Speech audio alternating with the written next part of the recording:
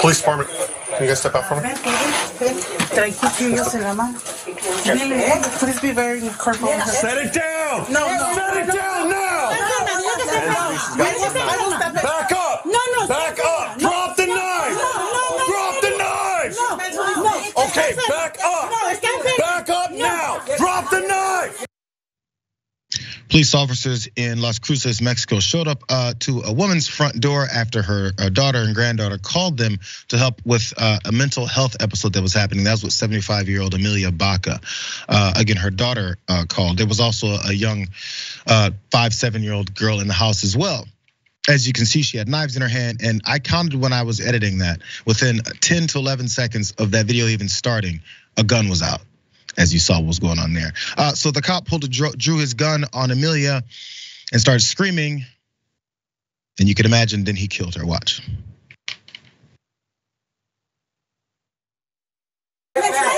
Drop the knife! Drop the knife! Do it now! Drop the knife! Drop the knife! Do it now!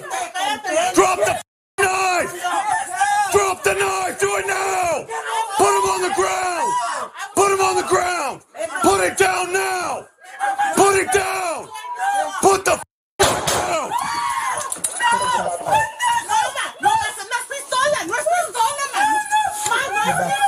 Good? I'm good. We need to put her in cuffs and I need to check on them. Okay. We need to check at 827. We got one knife right here. We got another one. I don't know where the second knife is. Her hands are clear. You notice he said there when I don't know if anyone even asked him. I'm good. I'm good. I don't think we're concerned about you, the guy with the gun in your hand who was screaming obscenities as soon as he walked up to this elderly woman's front door. So more details. Amelia Baca, she's of Las Cruces. She was shot dead. This was April 16th. And this officer was a 9-year veteran. And that's after her daughter, as I mentioned, called 911 and reported that the woman was, quote, trying to kill me.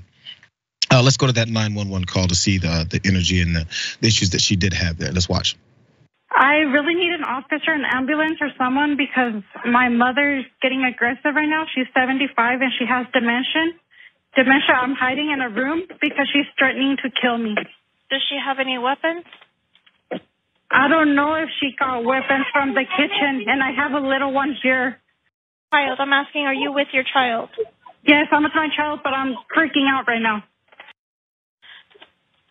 And do you know if she's on any type of medication? I'm not sure if she took her medication this morning.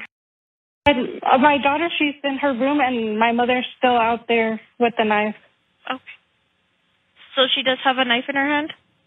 I believe so, because it sounds like it. Yeah, she actually does have a knife. Okay, do you know what she's doing with the knife? Hitting the floor, saying she's gonna kill me. So there's audio of that call where, again, she openly points out that her mother has dementia and potentially isn't on her medication and isn't necessarily in this state every time that she sees her. So in this post-incident interview, which was obtained by the Las Cruces Sun News, her granddaughter, Albitar Ino, revealed that the old woman didn't know English and that she had asked the officer not to shoot Baca. I told them plenty of times, as you also saw in that video, she walked out, please be careful with her. Don't shoot her, she's mentally ill is what she told detectives. That's according to Las Cruces Sun News. And she also said that there was no danger. We don't have to go to this last thing where she's speaking to the police officers because this is pretty much similar to what was being said. But really fast, Jessica, I do want to point out this part because this was my first thought. What about some intervention crisis folks, right?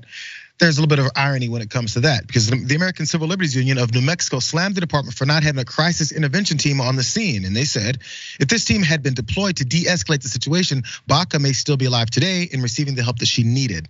The police department also shared that the officer, who has yet to be named or charged with a crime, has more than 70 hours of crisis intervention training and is currently working on the patrol desk. So Jessica, apparently there was a crisis intervention officer on the scene.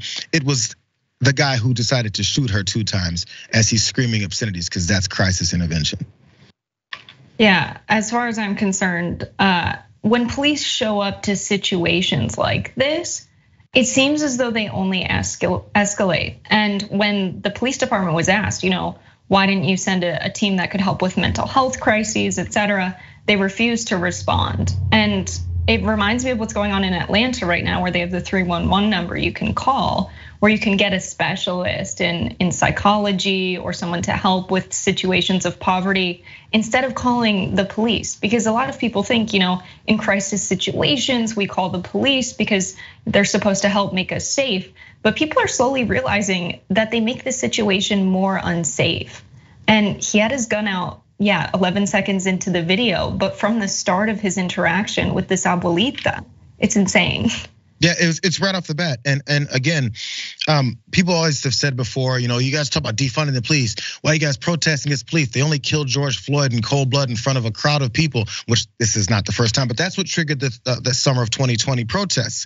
And as people say, hey, we need to do something about the cops, and they go, well, I bet next time you're in trouble, you're gonna call the cops. No. Actually, many people who know how cops generally tend to react, especially when it comes to situations at their home and between maybe family or friends, they don't call the police because they know how it will go.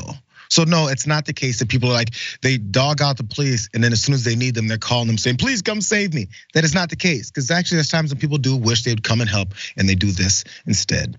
One of the women there, the daughter, the granddaughter, did say also they thought he had a taser out until they heard the gunshots. Just imagine you made it to 75 years old and this is how your life ends. It always frustrates me when things like this happen. When you hear about an elderly person or a couple that gets murdered or something and they're 80 years old and you're like, man, this is the way that this long life ends. And this way it happened here for Amelia, and it's just sad. Hopefully they get the justice that they deserve. They've yet to name that officer, but maybe he needs some more crisis training, or maybe the entire department needs to figure out how to break down some actual crisis training.